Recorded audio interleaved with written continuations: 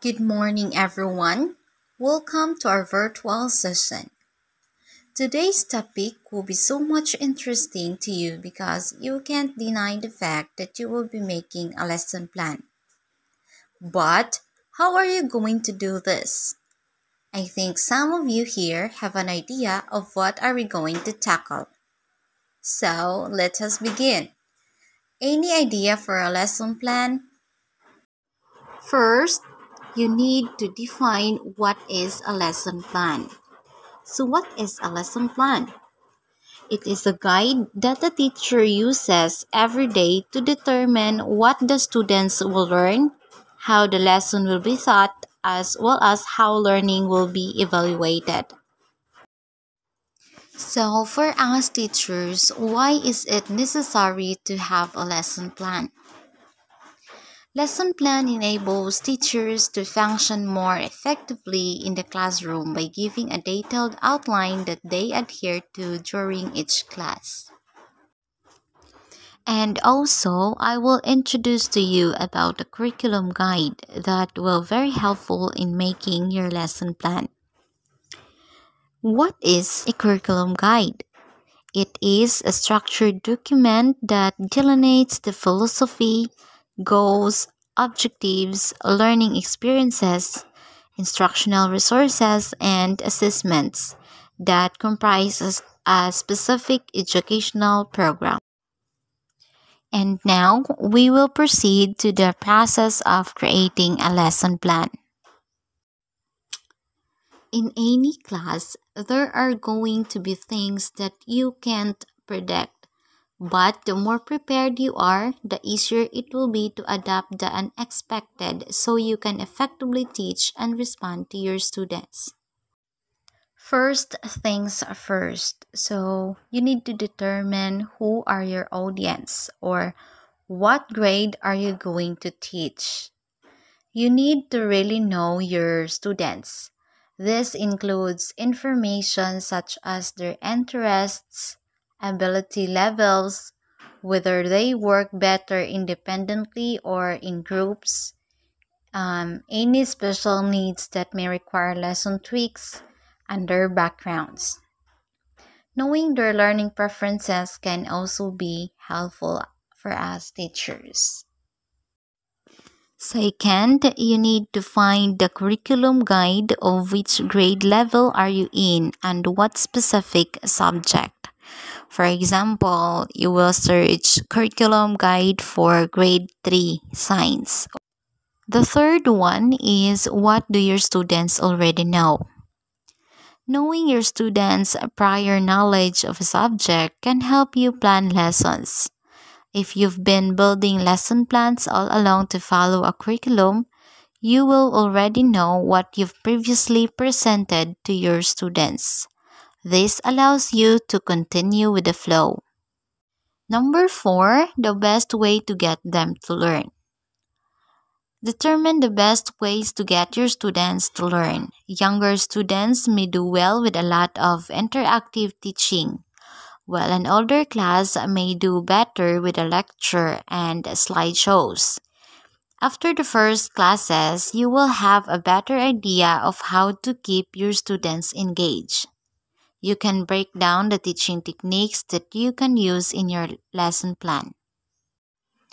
The parts of a detailed lesson plan: 1. Objectives, 2. Subject matter, 3. Procedure. And it is composed of prayer, greetings, checking of attendance, passing of assignments, and motivation. 4. Presentation or the discussion. 5. Generalization. 6. Assessment. And last but not the least, number 7, the assignment. Here are some steps in making a lesson plan. Once you've identified the components that need to go into teaching your class, you're ready to use these 8 steps in building your lesson plan. 1. Identify the objectives. To build a lesson, you first need to identify the objectives of each class. What do you hope to accomplish by the end of the period? Are there specific things that your students should know or be able to do? 2. Determine the needs of your students. At the start of the class, be sure to let students know what to expect so they can stay focused on meeting your objectives.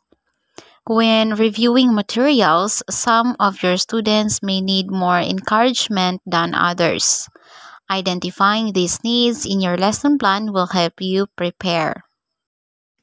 Number 3, plan your resources and materials.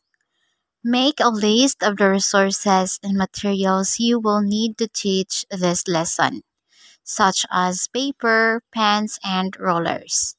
Don't forget to include technology resources in your plan when appropriate, such as laptops and gamified learning tools like apps or educational websites. 4. Engage your students. You need to get them interested in what this lesson is all about. Give them an outline of what you're going to be presenting.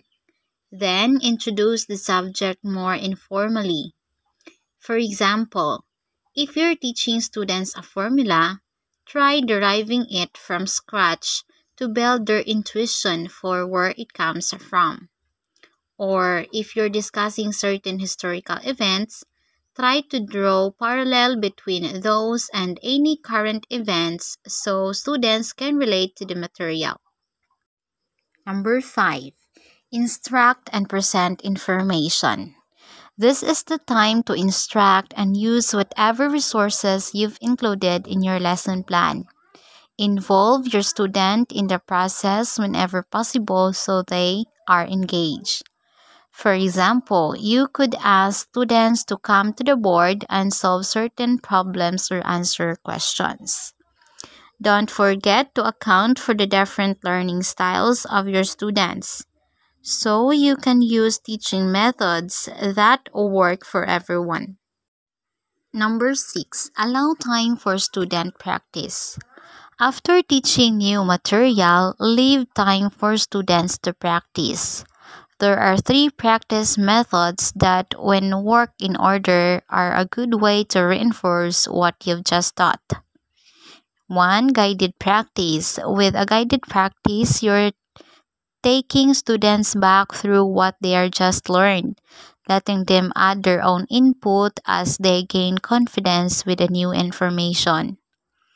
2. Collaborative process. With the partners or in a group, the collaborative process is all about students talking with their peers as they explore the new concept. Circulate among your class and offer additional instruction or help when needed to clarify points. 3. Independent practice. After the collaborative practice, it's time for students to practice what they have learned on their own. Adapt independent practice according to the material you have just presented, such as using worksheets or having students write a short essay. Number 7. Ending the lesson. Finish the lesson with a quick wrap-up. Do a brief overview of the lesson, including the main concepts the class learned. Ask students to identify the key ideas as a refresher and leave them with a preview of the next lesson so they know what to expect. Number 8. Evaluate the lesson. Did you achieve your learning objectives? Provide students with the opportunity to show they know the material by using a short quiz or a test. Depending on the results, your next lesson plan may include a review of information before moving on to the new material. Now you are ready in making a lesson plan. Congratulations! Thank you and goodbye everyone. See you next meeting.